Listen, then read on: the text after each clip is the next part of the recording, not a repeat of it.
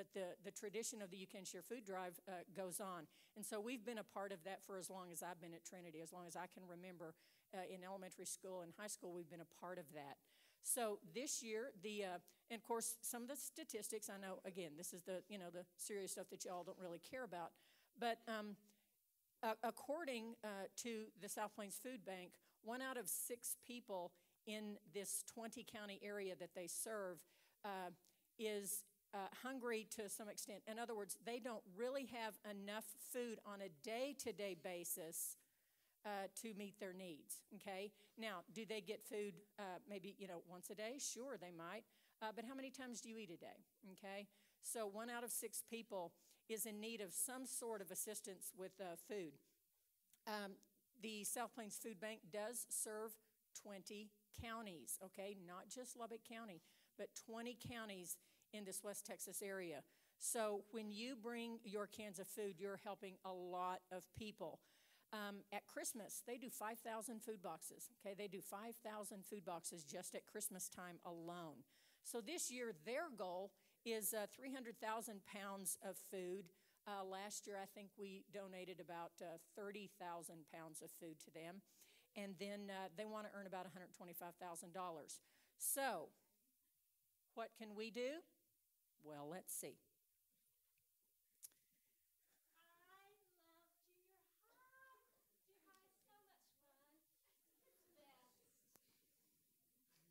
Because I brought 25 cans to the You Can Share Food Drive.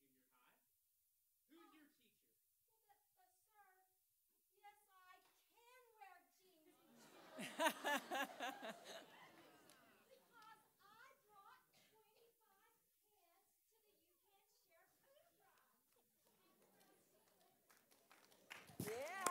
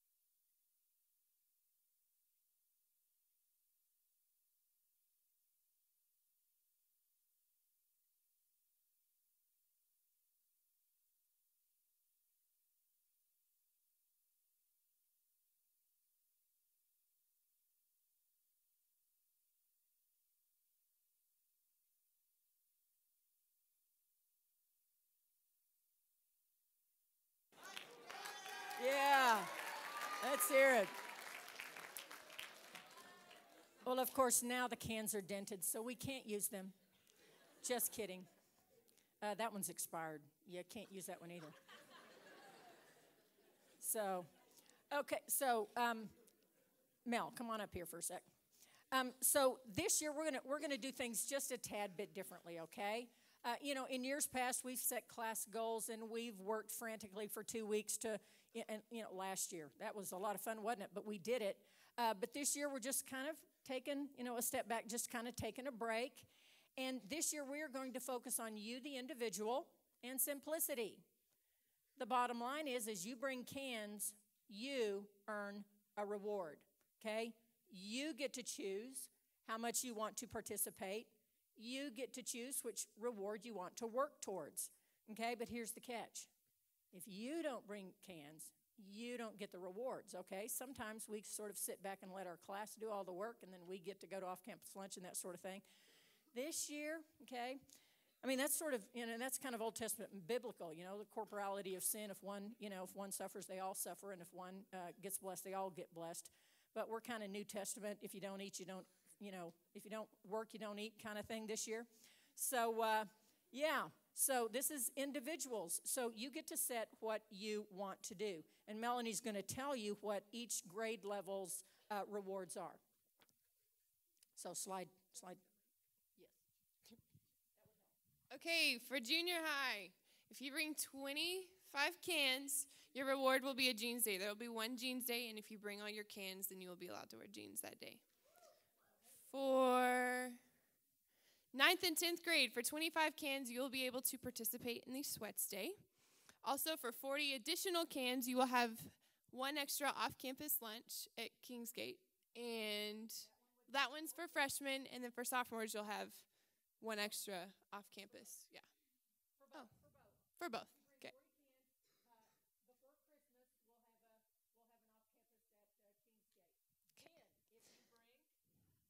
Then if you bring 40 more cans, then you'll have one more after Christmas. Okay. For juniors, 25 cans also, you can participate in the sweats day.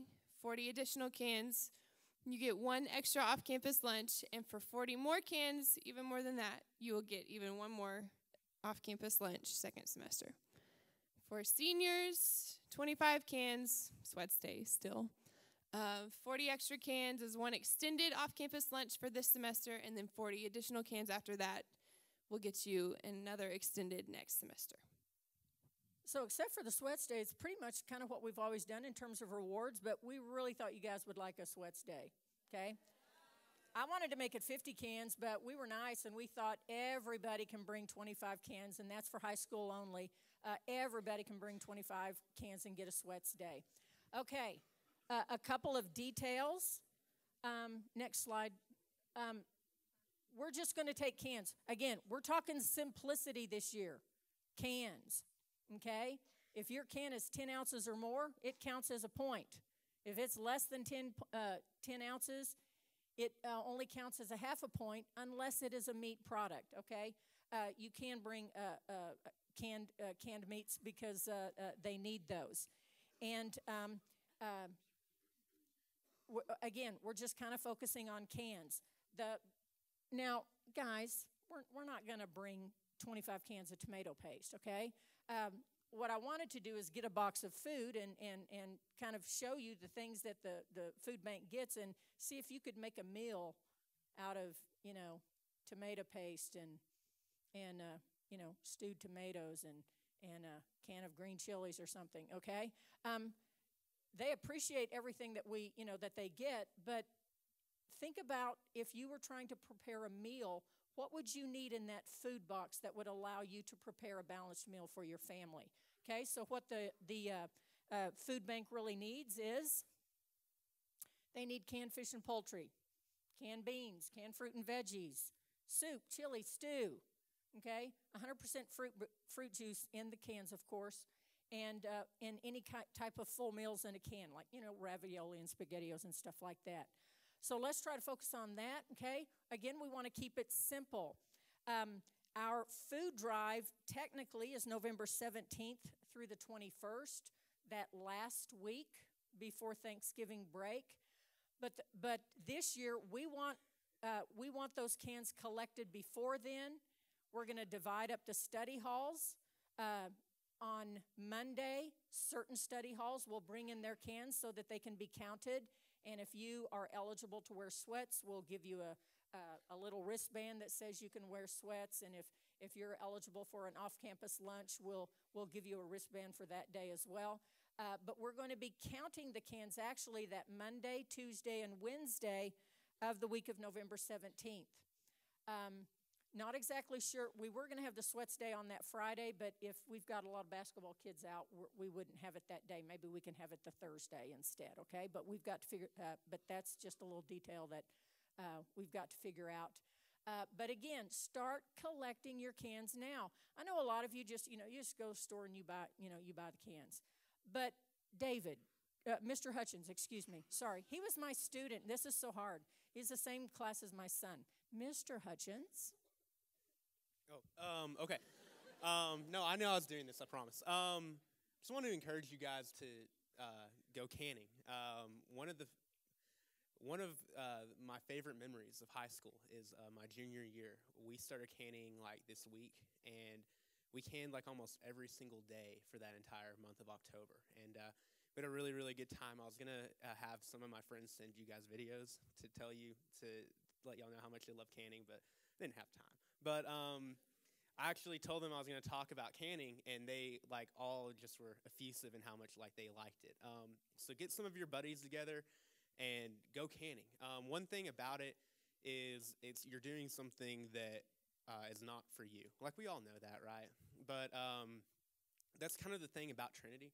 That's the thing that sets us apart in a lot of ways, and it's something we should take a lot of pride in. I understand that all of you guys are really, really busy, but you always kind of we make time for what we want to make time for. Canning can be really fun.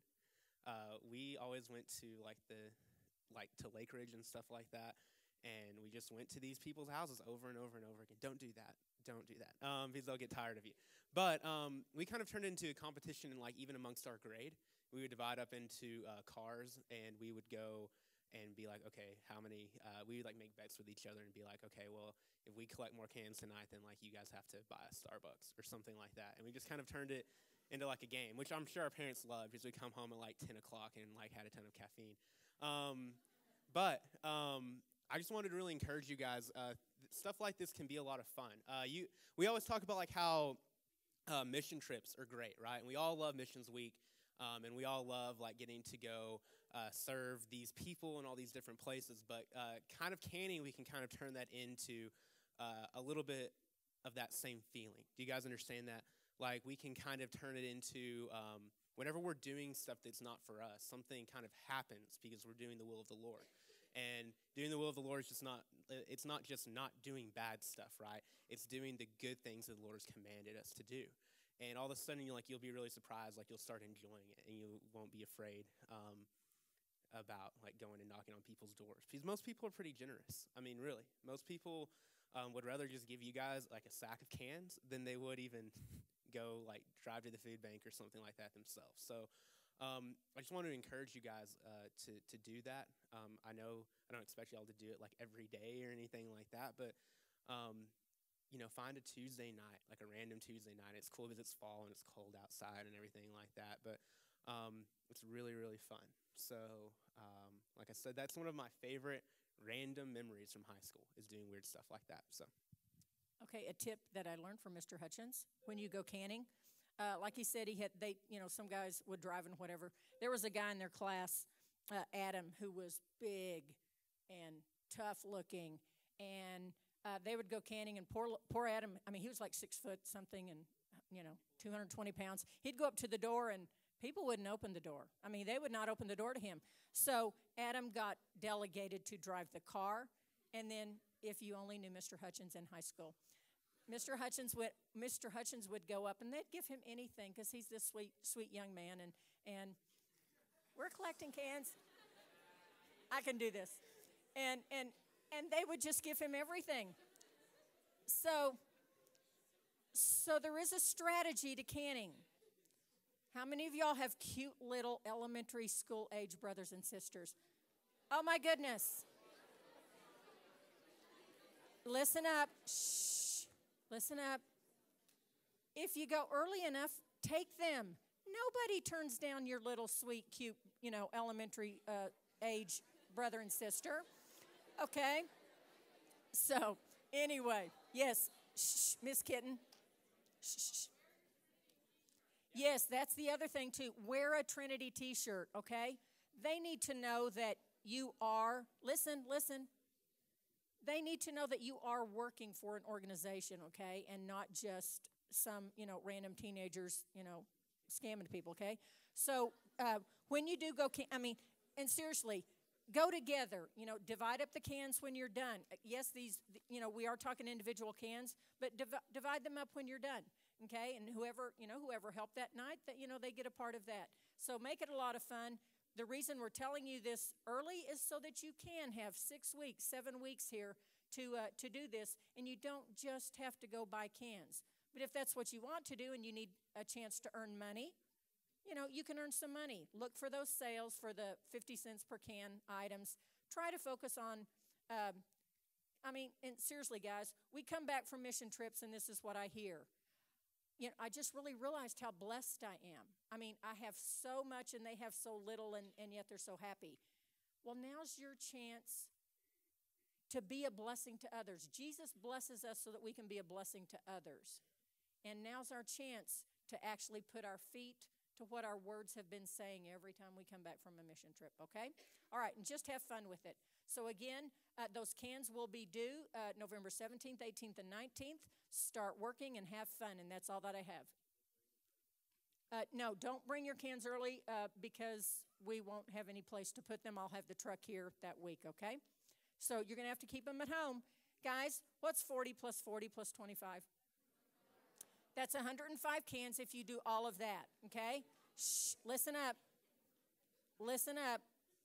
You can store that many at your house until that week, okay? All right. That's all that I have. Let's pray.